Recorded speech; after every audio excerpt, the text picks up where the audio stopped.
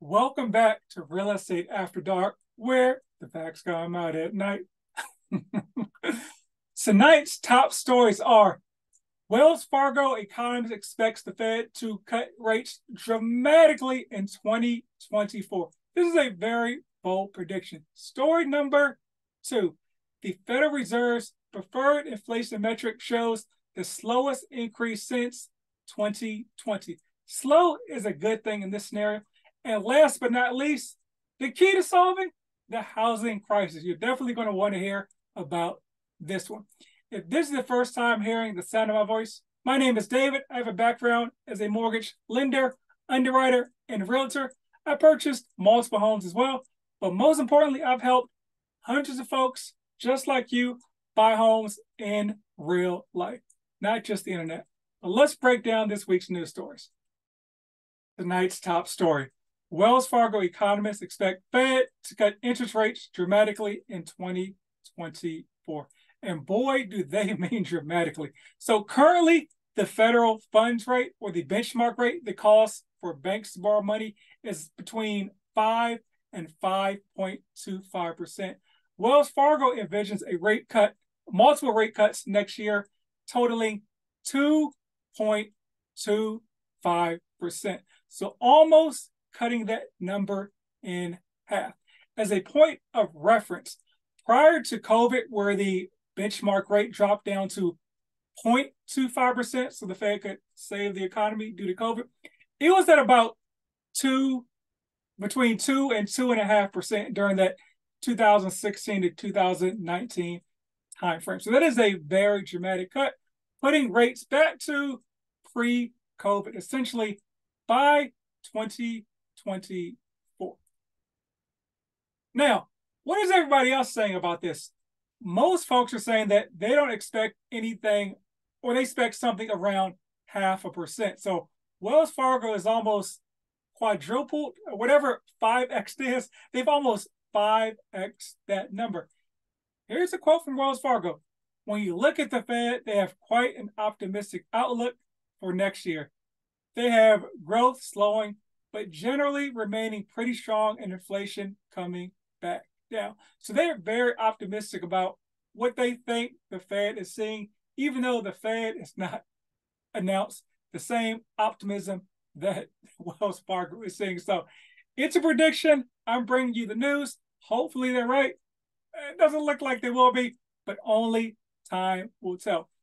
But based on all the information I am seeing, the next time when the Fed meets October 31st and November 1st, they most likely will not raise the cost to borrow money. And I've seen most folks predict they'll lower the cost to borrow money twice in 2024. That's why you see a lot of folks predicting a 0.5% decrease, not a 2.25% decrease. That would be wild. Our next story, piggybacking on that, the Fed's preferred inflation measure shows slowest monthly increase since 2020. Now, personal consumption expenditure, you may see PCE index grew 3.5% year over year in August, up from 3.4% the month prior and in line with expectations. Core PCE, which excludes the volatile food and energy categories, grew 3.9%, down from month to month prior and in line with what economists surveyed by Bloomberg had expected. Now let's break that down because it grew and went down. So what does that mean? Once again, inflation means something is going up. So a lot of times when folks say inflation numbers decreasing, they think prices may be decreasing. No, it's just the pace at which prices are increasing has slowed, and that's what the Fed is monitoring. So deflation is when prices come down. And the reason they exclude food and gas, because like I said, those are the most volatile. Think about it. Like we get a lot of our gas from foreign nations.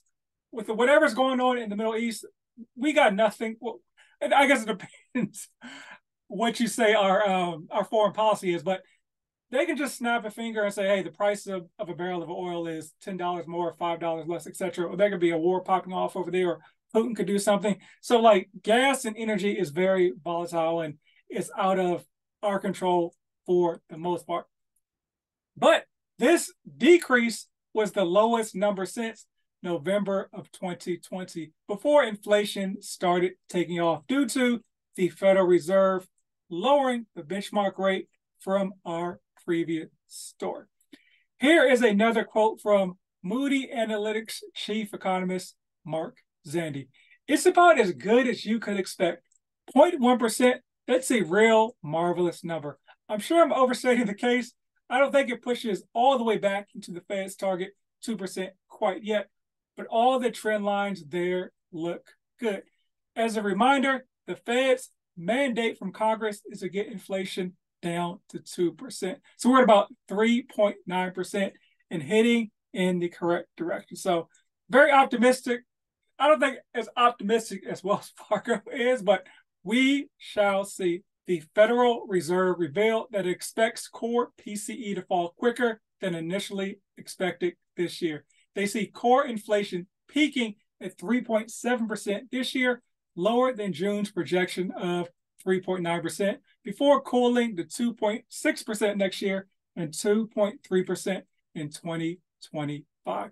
So a year plus until we get close to the Fed or Congress's mandate to the Fed of 2% inflation. That is why most economists and people that read data believe that interest rates will still be in the 5s or 6s throughout 2024, rolling into 2025. The last time inflation was pre-COVID inflation was at 1.7% in Q1 of 2020. It briefly became deflation during that same quarter as well, before inflation took off due to the low cost to borrow money by the Fed. Our next news story, Biden's top economist says the key to ending the housing crisis is giving cities and developers monetary incentives to build more affordable homes. I personally filed this information under D for duh, but somehow there's a debate about whether this is accurate or not. Let's get into it. The U.S. is short anywhere between 1.5 million and 5.5 million homes. It depends how you're counting homes, whether it's doors, or rooms for people to stay, or the actual buildings, which is why there's such a big contrast between those two numbers. Either way you count them, the majority of the homes that were short are at the bottom of the housing market. Like I told the story a couple of times about helping somebody here in the Dallas Metroplex find a home under $250,000. We had homes with 6 offers, 9 offers, I think 14 and 34 offers on homes in that price bracket. There is a very lack of supply and still a very high demand for homes at the bottom of the market. High interest rates are scaring off both potential buyers and sellers, slowing rates of home building, and high mortgage rates haven't brought down home prices as much as they were expected, creating an interesting headwind, Jared Bernstein, Biden's top economic advisor, has to say. Now, there's 2 ways that the Biden administration is looking to help solve this crisis. There's the demand side, where we talk about subsidizing things like rent through Section 8 vouchers and so forth. But their major focus, which I think makes sense, is focusing on the supply side, giving builders, developers an incentive to actually build those homes. This means that the government is more concerned about subsidizing and increasing the supply to address these shortages. In May, the Biden administration unveiled the Housing Supply Action Plan. This includes efforts to incentivize denser developments and more affordable housing construction, incentivizing local governments to get rid of exclusionary zoning, which often makes it illegal to build anything but single-family homes. So yeah, you probably heard the term NIMBY, not in my backyard. I don't think anyone truly has an issue with affordable housing. They just have an issue with affordable housing too close to where they live. And that's the issue. You can have all the affordable housing plans laid out, but if there's nowhere to put the affordable housing, like what have you actually done? You can't really put them in the city's already dense. And we talk about moving them out to the suburbs. The folks in the suburbs like, well, I got away from the city because I didn't want apartment buildings and poor people around me, essentially. Another quote from Bernstein. If you can get extra points in your bid to build a transportation hub under the bipartisan infrastructure law, because you're putting affordable housing in that area as well. This seems to us like a pretty good deal, and that's exactly what we're doing. So like, okay, you need some money to build roads and highways. Well, okay, well, if you put some affordable places to live at the end of the road or the yellow brick road, the pot of gold, or along that way, that's a win-win for everybody. You get a new road and folks get affordable housing, but not in the middle of nowhere. They have access to transportation and ways to get to point A to point B. Helping developers expand costs by expanding tax credits is another thing they're working on. Low-income housing tax credit subsidizes purchasing, building, and renovating affordable housing, and it's broadly popular among a variety of interests. Because yes, builders just like you and me, whether you're self-employed or you own a business, you're in the business of making money. You most likely want to help folks, but your number one loyalty is to yourself and your family. Like, think about whether you're hourly or not. You want to get paid the most for your time. So if you can make $40 doing the exact same thing as you could making $30 an hour, like, which opportunity would you take, right? It'd be weird to your family, or go home to the wife and kids, like, okay, hey, I got some news for you guys.